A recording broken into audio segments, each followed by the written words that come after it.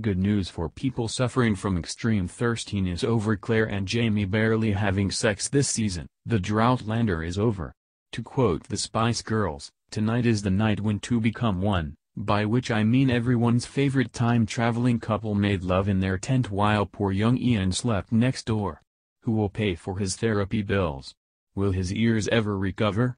This, and more important moments from Sunday's Outlander, lie below. And her husband-to-be is none other than Lord John Grey. But let me rewind for a moment for those of you who are deeply confused by this turn of events. Basically, Aunt Jocasta convinces Brianna that her baby will be seen as a bastard if she doesn't get married by the time it's born, an unfortunate fact that Brianna's understandably keen to avoid. Jocasta goes ahead and throws a dinner party so her niece can meet a fleet of balding middle-aged suitors, all of whom make Roger and his mustard-yellow turtleneck look like a catch. Yes, I'm still mad at Roger, and no, I won't be forgiving him anytime soon. But hark!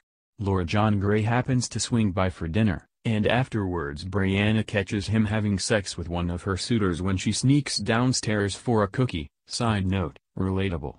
Brianna ends up asking John to marry her as a way of avoiding being proposed to by a total stranger, which, actually, scratch that. Brianna threatens to out John as gay if he doesn't marry her. He gets understandably pissed, she apologizes, and he eventually agrees to the engagement after a brief bonding session.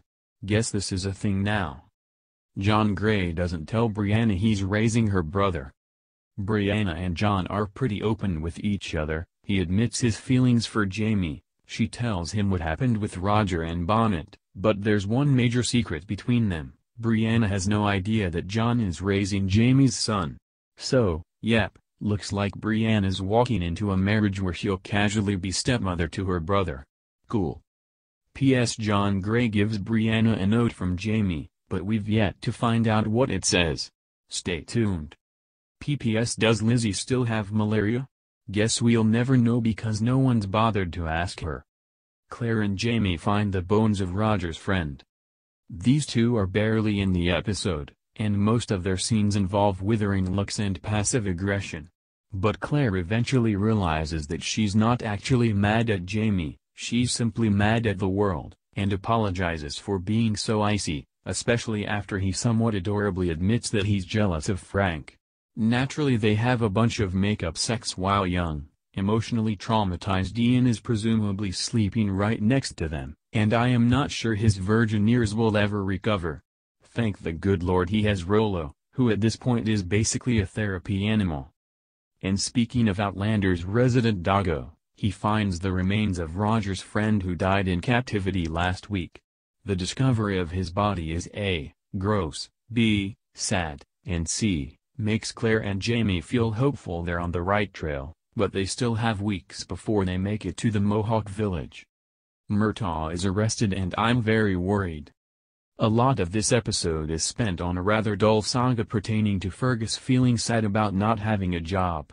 While it's pretty snoozy, there's a sweet moment where Marsley asks Murtaugh to include him so he feels useful. This plan fully backfires, because the two pair up to kidnap Stephen Bonnet and get caught in the act. The good news? Fergus manages to get away. The bad news? Murtaugh is recognized as a wanted man and he and Bonnet are hauled into jail. Roger is back with a Mohawk. So, guess he didn't go through the stones after all, which wins him at least a few points. Unfortunately, unsurprisingly Roger seems to have been recaptured by the Mohawk, and he's promptly beaten upon arriving at their village.